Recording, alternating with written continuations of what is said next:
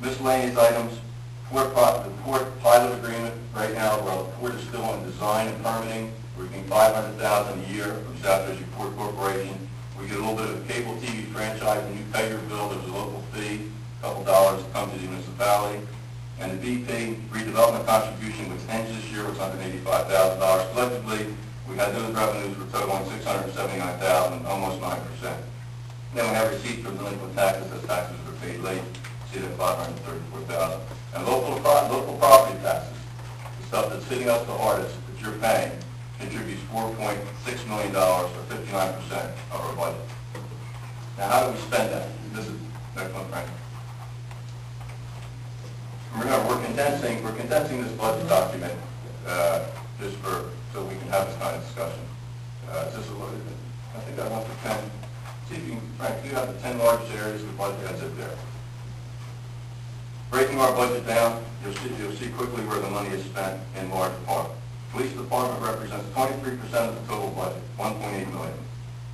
The health insurance, look at this number, $944,000 for health insurance benefits, represents 12% of our budget. The reserve fund collected taxes in anticipation of people that are going to be sluggish is $653,000 or 8% change. Solid waste and collection. This is the cost to pick up the trash and dump the trash. $545,000, $500,000 a year, almost 7%.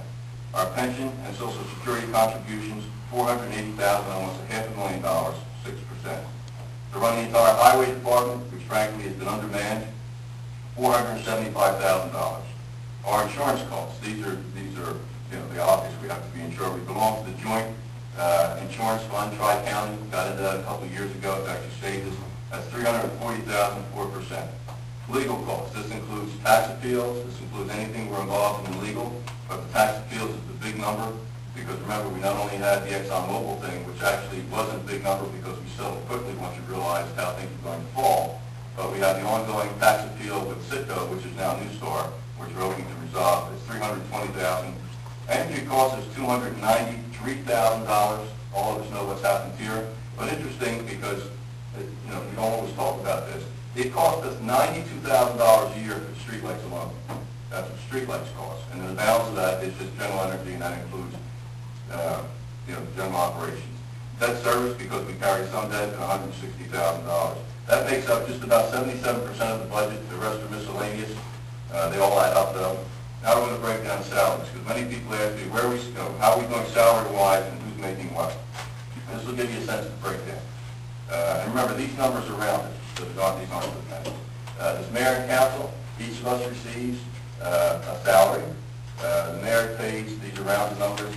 I get paid, I think, about $6,000, thereabouts. Council members are $1,000 behind, so if I'm $6,100, they're $5,100. It's in that range.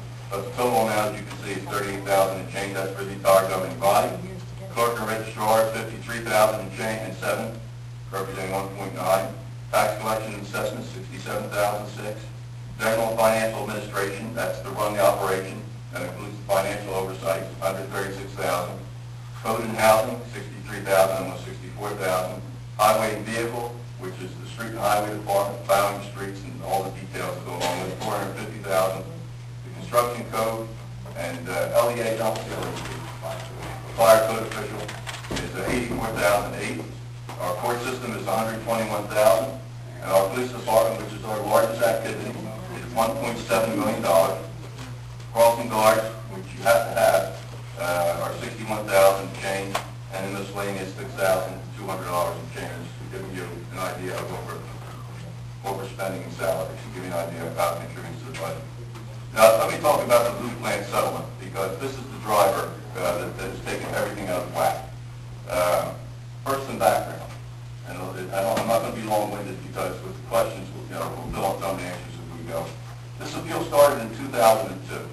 At the time this started, our ratio and our residential market was very stable. Our ratio, meaning what property was assessed at and what property was selling at, was sitting at about 97%, which is pretty good at the time. And then as we moved forward, heading into 2007, the ratio fell apart because our real estate market got hot, as we all know. And then, of course, it backed off a little bit. But we were down to a ratio of 68.4%, which is not good. but that's because we had the anomaly of a real estate market that caught on fire, and Paulsboro was actually ahead of the curve in percentage increases. And we started when, first of all, in the last years that Mobile had the operation, they came to us and said, we have an issue with the assessment. We have a problem with it. We met with them. We reached in court. We reached a satisfactory level of about $46 million, give or take a few. ExxonMobil buys them within 2 years, again, give or take, on the calendar. It could have been 2.5 years, whatever that term was. They come in immediately and appeal their taxes. We say to them, wait a second, fellas, we made an agreement. We have an understanding. We made an adjustment. Everyone was happy. And their answer was very simply, it's not Mobile anymore. It's Exxon. Now, we felt very, very confident in the early years of this appeal, 2002, 2003, 2004, even 2005, we were in pretty good standing. That we could argue the assessment we had on it, had a good chance of winning. We're prepared to make the investment, legal investments to make the argument. A couple things happened. Number one, the real estate market went wacky, in a good way for homeowners because people picked up more equity in their homes, but it threw the ratio off. That hurt us. What hurt us even further was, there's a term that only a few people in this room will recognize, but I'll give you background. Jim Sabetta is here as a former mayor, he understands this stuff inside now. Eldon Hampton is here as a former mayor, he understands it. And this governing body, myself, have come to understand it. In 1992, New Jersey passed what's called the Business Retention Act, which was designed to help industry stay in New Jersey and allow industry to have certain benefits on how their property was assessed for taxes. I honestly say to you, looking back on it, it was never intended for operations like an ExxonMobil. But nonetheless, they took advantage of the tax code because they could. Didn't have to, but because they could. By pushing the Business Retention Act to their benefit, by exploiting the fact that our ratio had fallen apart, and by the court finally deciding the case that was called Linden, the municipality of Linden, New Jersey, versus General Motors, actually General Motors versus Linden. General Motors appealed their taxes at their facility, which has been closed for many years. They appealed it a long time ago, possibly close to 30 years ago. The court finally got around to ruling, and that's how long these things take. Like, for example, the tax appeal related to what is now Sunoco and West Deptford, which originally was Texaco, then it was Coastal, which is dragging on in excess of 20 years. The court is not often fast to rule on these kind of complicated tax issues. But the court finally spoke in the Mobile and in the General Motors versus Linden case. That ruling did not help us in our argument on the ExxonMobil case, independent of the ratio. Upon realizing that an argument was taken from us because how the court interpreted the tax code, we had to negotiate a settlement.